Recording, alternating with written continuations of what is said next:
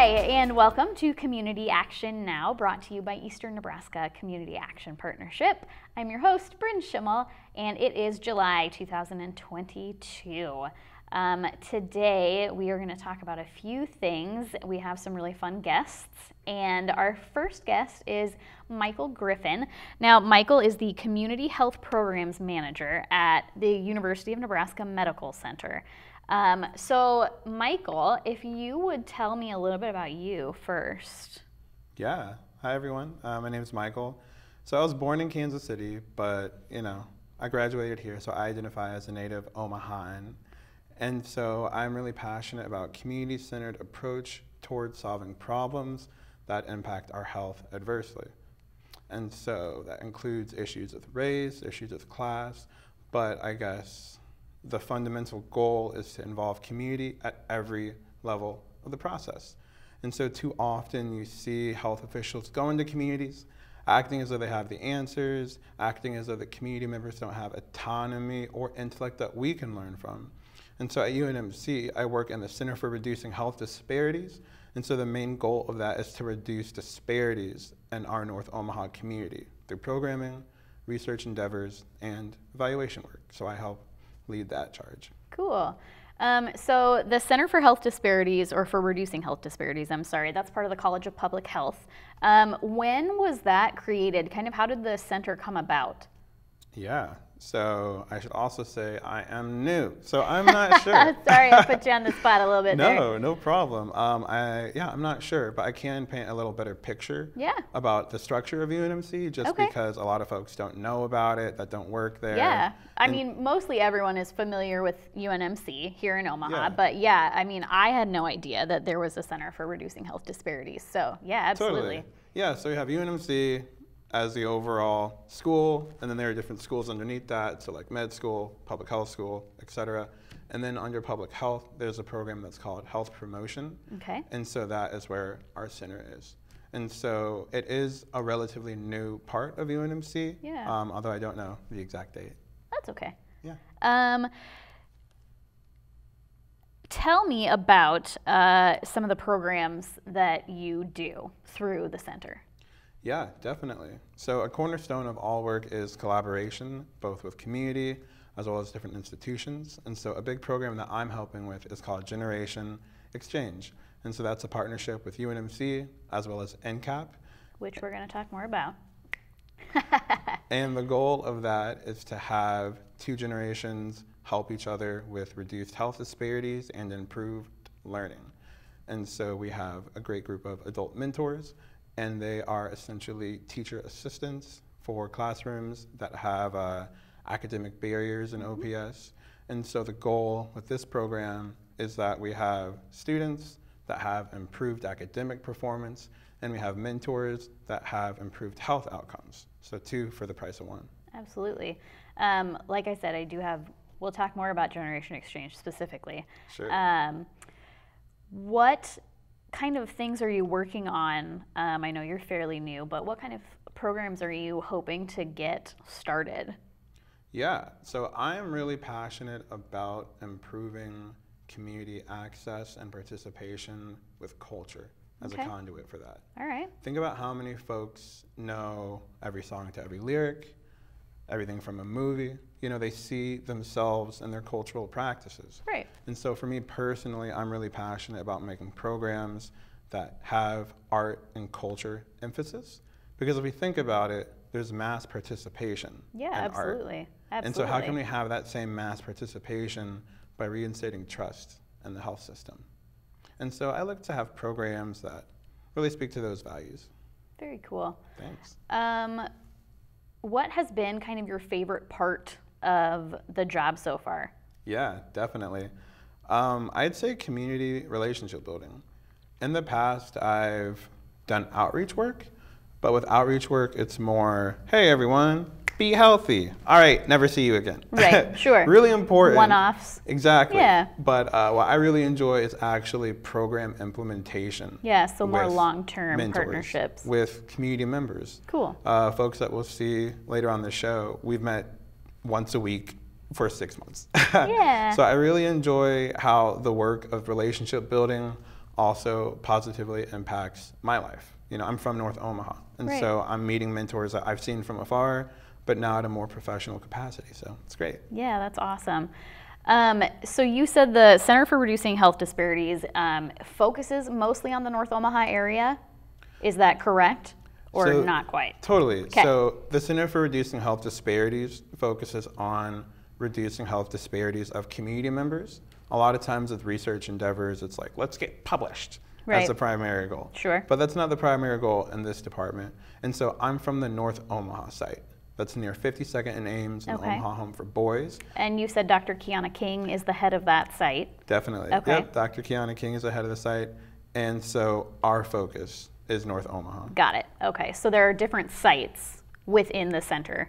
So we actually have the only non-UNMC site Okay. in North Omaha. Okay. But there are different teams within the Center for Reducing Health Disparities that focus on South Omaha. Okay. But they're still housed and doing research out Sure. of the main UNMC campus. Okay, got it. So we're going to put up on the screen information on if people are looking for services or assistance, how they would be able to get a hold of you guys. Sure. But let's shift a little bit then to Generation Exchange. So for anyone who doesn't know, so you kind of explained it, the program originated in Los Angeles, where they used, senior members of the community in, I think it's K through 3 classrooms, right? Mm-hmm. As kind of mentors, and this just whole really cool program was born. So we brought it to Omaha. Were you part of the team that went out to LA? No, okay, I wasn't either. But so we had our executive director, I think at NCAP, went out, and I think Dr. King went out and observed and brought back this idea to do this. And how are you, so you've kind of been given charge of that program, right? Yeah. So how are you feeling about it so far? We did like not a soft opening, but kind of like a trial run at the end of this school year, right? Yeah, Okay. definitely. How are we feeling about things? I love it Yeah. personally. So a little about me, I was raised by my mom and my grandmother. So I've always had a very strong connection with folks that are a bit older than me. And so it's really great to really give credibility to that knowledge, Right. that insight. And so you spoke to the soft rollout. And so that was the trial run to really make sure that we have our T's crossed and our I's dotted. And that was just a month and a half. Okay. And then we're starting the full rollout, which is the school year.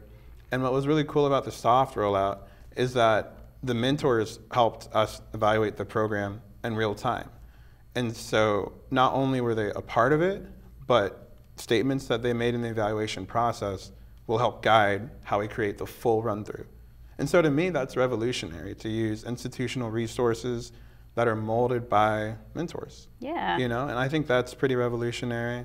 And also, I'm really excited about having different types of institutions partner. Yeah. With Generation Exchange, we have UNMC, we have NCAP, and we also have OPS schools. And so it's been a great learning experience. It's really relevant when we talk about integrated care and making sure that we really are holistic with care that we give. Yeah. And so it's been beautiful to see in this program how that's reflected with diverse, dynamic partnerships. Yeah, that's amazing. So for the soft rollout, were you only in one school? So we did Lothrop Elementary, right? Mm-hmm. And we spoke with Melita, with their principal last week. And what is the plan for the fall? How many schools are we looking to have this program in? Right, so the plan is to have a solid foundation before we try to build the chimney. Sure. And so for this fall, we're actually having the same number of mentors, Okay. the same school, but it's going to be for the full academic calendar, Okay. as opposed to a month or two. Sure. Because what makes this program really unique is that it's a research program as well.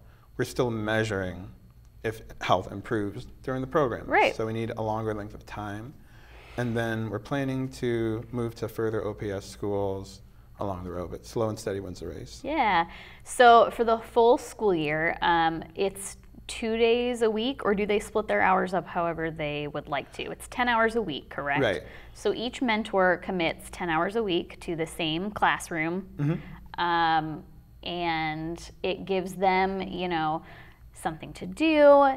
It gives them a place to kind of share all the things that they know and work with the kids. So it's really, I think it's really awesome on both sides, you know, for teachers to have extra help in the classrooms, for the kids who love it, you know, and for our mentors who also seem to really enjoy it so far. We are looking at, do we have mentors, the full set of mentors for the school year, or are we still looking for volunteers? Yeah, so the timeline now is to have have Lothrop this fall for the full academic calendar. Okay. And then we're making plans to branch towards Menalusa. Yes. And then begin that in the spring of 2023. And so we are still recruiting mentors for that cohort. Awesome. And if you were interested in being a mentor or in supporting this program in any way, how could people do that? Yeah, so I'd say be connected to NCAP and just keep your head on the swivel. We are recruiting, and so follow us on social media, all the plugs. Right. And there are also a lot of opportunities, as you know, at NCAP for mentors outside of Generation Exchange. Yeah, absolutely. So everyone wins if they get connected to NCAP. Yeah. Great. Well, thank you so much for being here and talking to us about Generation Exchange. We are super excited for the big rollout in the fall. If you want to get involved, we have all the information up on the screen. And we will take a quick break and come back. Thank you.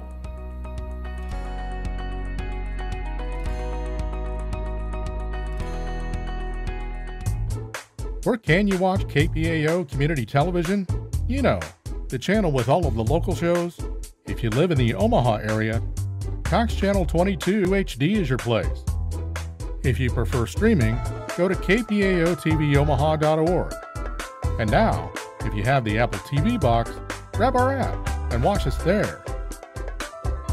KPAO on cable, streaming live, and now on Apple TV.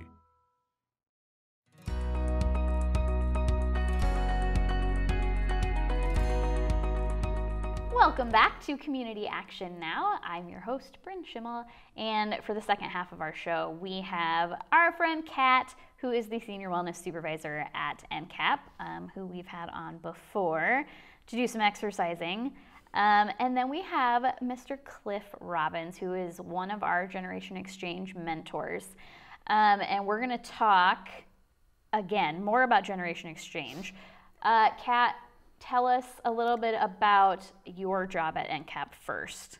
Sure, I am the Senior Wellness Supervisor at NCAP. So I have a class of about 10 to 15 seniors that come out to NCAP and exercise regularly. We also do field trips, anything that we can get them out of their house and engaging with each other, and also working on their physical activity. That's what we do. Awesome. So, I mean, we'll just start right with Generation Exchange. You know, Michael kind of gave us the basics of the program. What made you want to partner with UNMC to do this?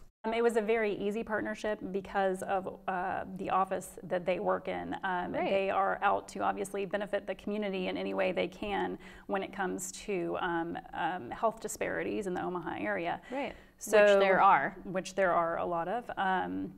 So for them looking at the older adult population and seeing how we can benefit their health, but also simultaneously looking at the school districts in the area to see how we can also benefit the educational outcomes for the students. So we talked a little bit about kind of the soft rollout that we did with Lothrop Elementary, which is a Omaha public school, and that went fairly successfully. Cliff, why don't you tell us about your experience at Lothrop this spring? Tell us what you did. Well, it was an amazing experience. I was a mentor to a class of second graders.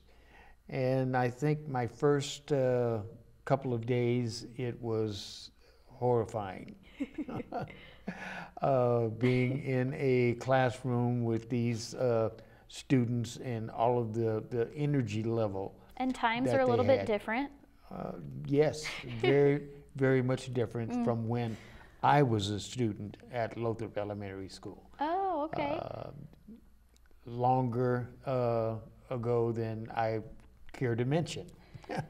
So you're a native Omahan as well then? Yes. Okay. Yes, and I attended Lothrop Elementary School, and it was a very warm and enriching experience for me in that kindergarten through the 6th grade, I never missed a day of school. I was never tardy. I kind of liked school. Yeah, okay. Yes, that's where all my friends were. You know, that's where I went to not only learn, but to have fun. Right. So what is that part of what attracted you to be part of the Generation Exchange program? Well, because I knew that it was going to be focused at Lothrop, and I've got a long history with that school in that not only was I a student there and my 2 younger brothers, but I have a cousin who was at one time the assistant principal there, and my mother, who is currently age 95, she had a career, and after her retirement from her first career, she was recruited to go to Lothrop to actually do very similar to what I'm doing now. And she worked another 22 years Amazing. there at Lothrop, and That's fantastic. she loved it. That's amazing. What, Kat, do you think has been the best part so far of the Generation Exchange program? I know it's still early. I think just seeing the excitement in the seniors when they can kind of see the little bit of engagement and the little bit of connection that they're making with the students. It's been a very short rollout. It was only about a month and a half, and they were just so excited to be there. So. And you have a background, you know, in health and wellness. So what are some of the benefits that Generation Exchange has seen so far? I know we're still tracking data. Yes. But what are some of the things that we've seen so far, and maybe some of the hopes that we have going forward as far as an increase in positivity? Sure. So those health outcomes, obviously the LA team were the first to see those. We, again, the data's not all collected, but we definitely would like to see an improvement in their overall physical health, their cognition, and then obviously through the social engagement, social interactions that they're making as well. You know, getting them out of isolation and getting them working around other people, and just keeping them young, working with the students. So all of those are outcomes we would love to see. And kind of like we discussed with Michael, the hope is to, you know, grow and expand a little bit, get into more schools. Yes. And I know that you are excited about that. I know that, so the current principal at Lothrop is moving to Minnelusa. And so she wants to, though, continue the program. And so we're hoping to get more mentors and all of that in place and really grow. Right. Yeah, recruitment's definitely starting. So if anybody's interested, definitely reach out. We'll put all that information up on the screen. Yes. For anyone that's interested or wants to get involved. Cliff, what has been your favorite part of being in the program just for that short time? Well, I think it's the engagement with the students and with the teacher. I told the teacher that I was assigned with that she reminded me of John Wayne because she had true grit. All right. Yeah, it's been a rough couple of years for teachers. Very, very challenging, you know, with the students spending a whole year of remote learning. Right. And then to return to that classroom setting, it presented them with certain challenges. And I thought that I would go into this activity and I would be able to impart all of my acquired wisdom and knowledge with these young minds. Of course. But I quickly learned that I actually had more to learn from them than I think that they may have had to learn from me. And it was very, very enjoyable. I loved it. Good. You're doing it in the fall again. Absolutely. I asked you on the spot. You have to say yes, obviously. I'm sure that there are many, I used to work for a school district, and I know that kids are fun and unpredictable and outspoken, and they surprise you every day. Do you have any stories that stand out to you from just that month with the kids? Well, one of the activities that the teacher engaged in with the students was to show them through an approach to sciences what could be created by using heat and or cold. Okay. And there was a video that they had one day in class, and it was how to very simply make some homemade ice cream. And so when I was a child, it was an activity that took place in my family quite a lot. So I spoke to the principal first and asked if I could have permission to make homemade ice cream for the students. And she said, well, they would have to earn it. And so I presented them with that challenge probably about 5 weeks before the end of the school year. They were very enthralled and excited and accepted the challenge. I don't know how successful they were, but I was committed to make homemade ice cream for them, and I engaged all of them in the process. And at the end of the school year, matter of fact, the next to the last day of school, we had a classroom plus a few extra teachers who enjoyed the homemade ice cream. And I think that it's something that will stay with them for some time to come. Who knows, in the fall they may approach me. They might. You might be in charge of ice cream now every year. Who knows? You might have to think of something that you can make in the fall months for them to work towards. Maybe some candied apples or something. There you go. COVID had, we talk about this all the time. COVID had such a big impact on everything, on nonprofits, on schools. Generation Exchange was actually a program that NCAP and UNMC were looking at starting pre-COVID, and then it kept getting pushed and pushed and pushed. And so we are really, really excited to finally be rolling it out and getting involved with the schools. So we're so happy to have you, Cliff, and all of the mentors spending time with the kids. I'm sure that they love it. I'm sure that the teachers appreciate the extra help. And we're just so grateful for all the involvement from you guys and from other community members. And I know that we are just super excited for the fall. Yes. And to do the full program. We're really looking forward to everything.